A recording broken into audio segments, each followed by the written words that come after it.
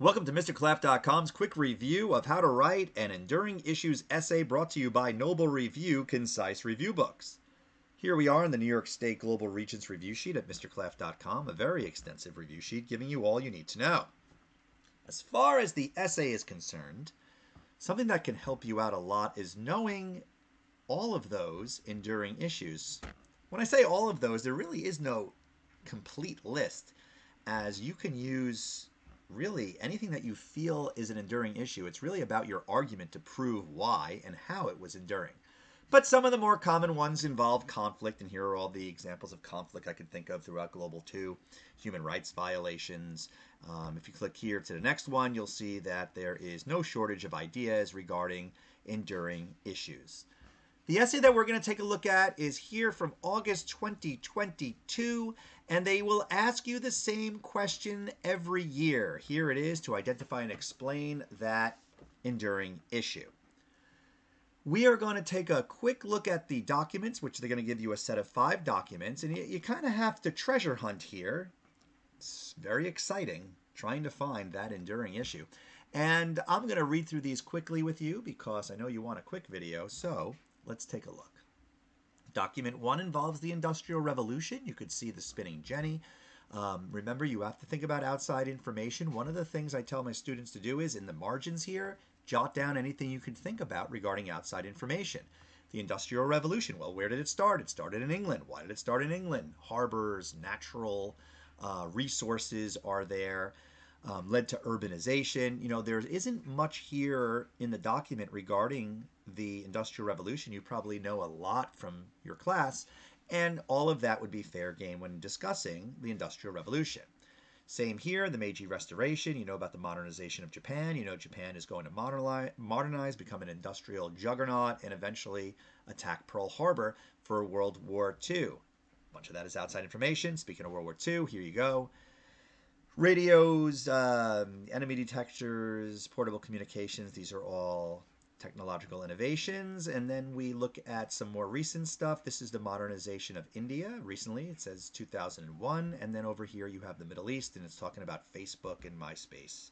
And if you don't know what MySpace is, you can ask your parents. It's like old people Facebook, like really old people, right? That's where one of the earliest innovations, and you can tell here we're talking in the early 2000s.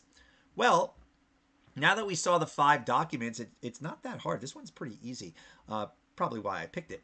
And you're dealing with the spread of technology, modernization.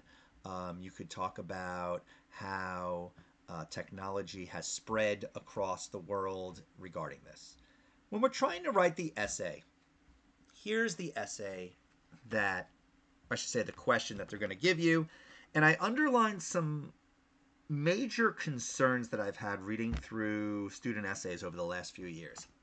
I find that everybody knows how to take the documents and add your outside information, but there are several pitfalls.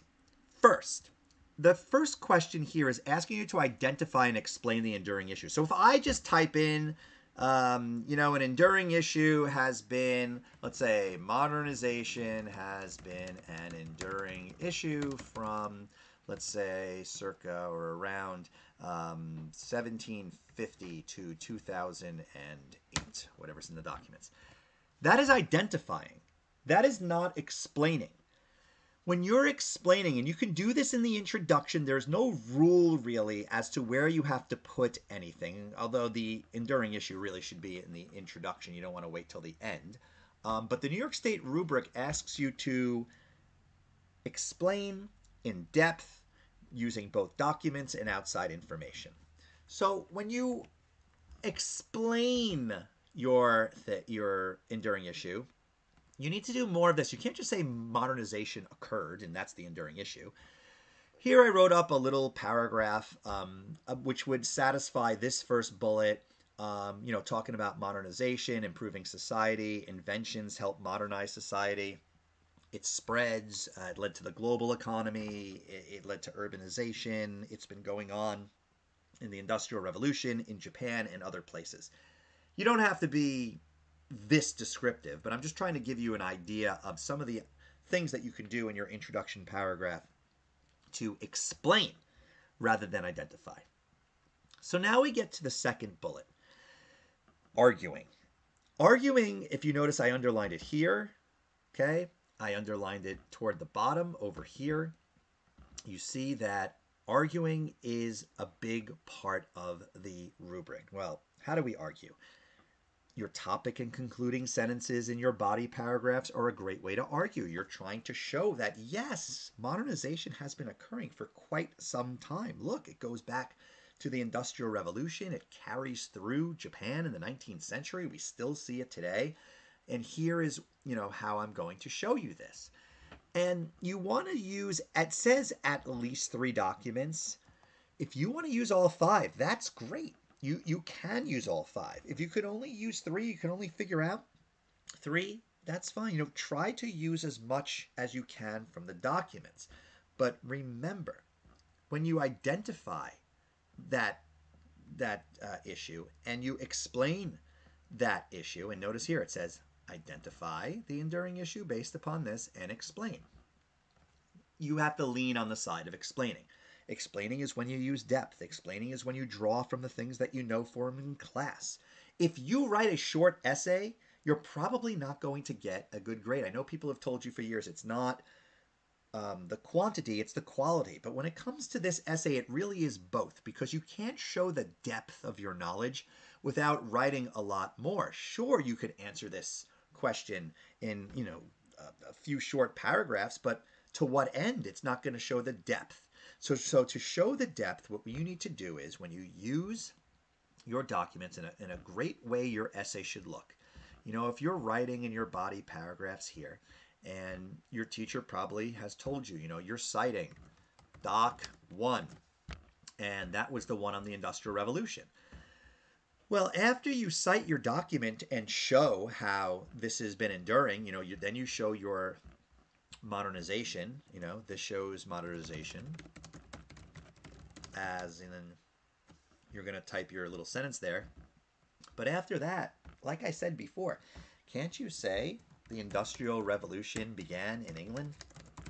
Right? Can't you say some of the inventions that have occurred, like the steam engine? Okay, you learned about the spinning jenny, which was in the documents over there, factory system that emerges in England, urbanization that emerges in England. There's a lot of stuff that occurred. Capitalism in the Industrial Revolution, how it spread to the rest of Europe.